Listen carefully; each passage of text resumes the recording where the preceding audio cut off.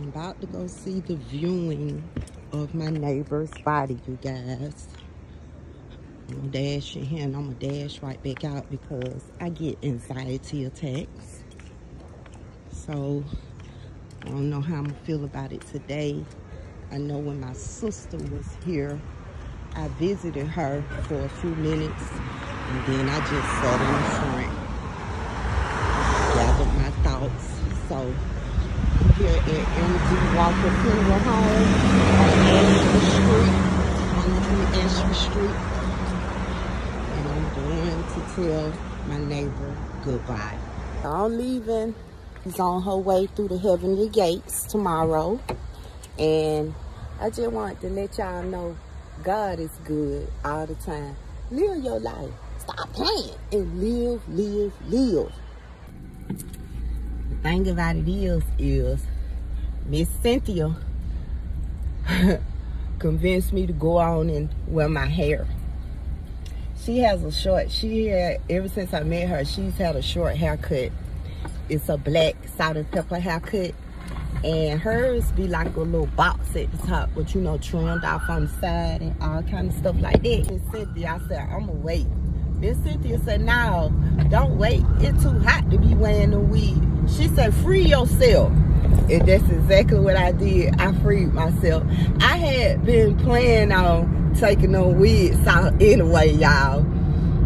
I told my best friend Cheryl, who's like a sister to me, I said, girl, I'm so tired of these doggone wigs. I'm finna take this wig out. I'm just tired of wearing wigs, period.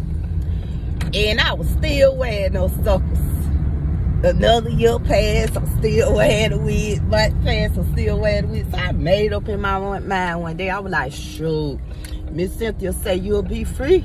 Miss Cynthia say you'll feel like you're flying like a bird. So, you know what? My friend Cheryl, I said, Cheryl, can you dye my hair? She said, yeah, I can dye your hair.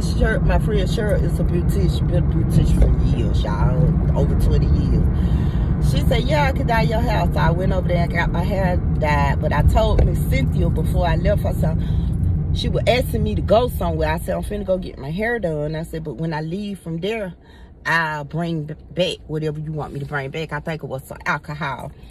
So when I got back, I had got my hair dyed, blonde.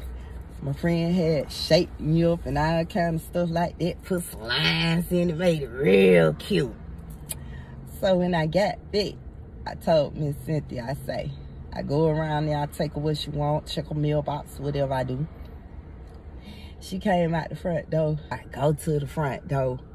And she said, ooh. She said, that's so pretty. She said, that's so nice. She said, I know you feel like you should have been did that. And I said, yeah. I said, thank you, Miss Cynthia. I said, because if it wasn't for you, I don't think I would have did it as soon as I did. So she was like, girl, you look good. And let me tell you something. I ain't going to tell no lie. I'm just gonna be real honest with you. Ever since that day, I began so many compliments. Even with me having to go get my hair, you know, retouched up and dyed and stuff, I still get so many compliments just like it is. You feel what I'm saying? And I just want to thank Miss Cynthia, boy, because Miss Cynthia wasn't gonna let up until I got that wig off my doggone head, baby. Miss Cynthia told me, she said, you know when you get older, she said your hair get gray, your teeth might fall out, your bones go to get weary, and all kind of stuff like that. She said, but shoot, you're a beautiful person. You're a pretty lady. She said, go on and wear your doggone hair. And that's exactly what I did. I just want to say rest in peace to Miss Cynthia.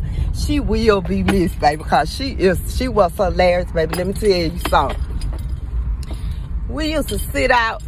We used to get up early in the morning.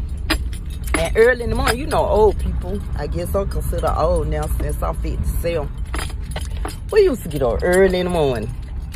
And it's a gate between our house. And we used to meet at the gate and we used to talk about the birds, how the birds be singing, how the sun was shining, and all kind of stuff like that. You see what I'm saying? And I told Miss Cynthia today, I said, Miss Cynthia, the sun is shining today and the birds are singing. I just wanted to let her know that, because that's one of the first things that we talk about in the morning if I see her when I'm getting ready to leave in the morning. Rest in peace, Miss Cynthia. No more suffering. I see her when I get there. Peace.